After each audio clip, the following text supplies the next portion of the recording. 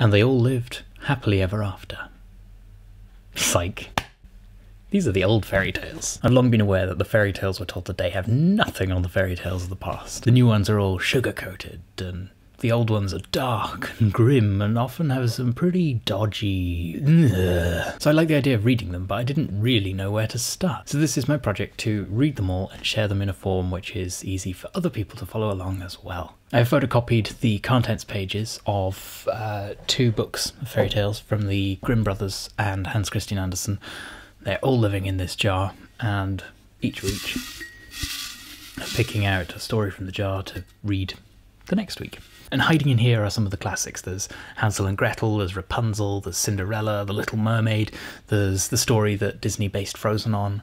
There's lots of good stuff in here. If you'd like to join me on this literary adventure through time, I wish I could also say space, but oh, maybe I could in the future. There's some HG Wells. Hit subscribe and the little bell icon to be notified when these go up. I think that's enough from me.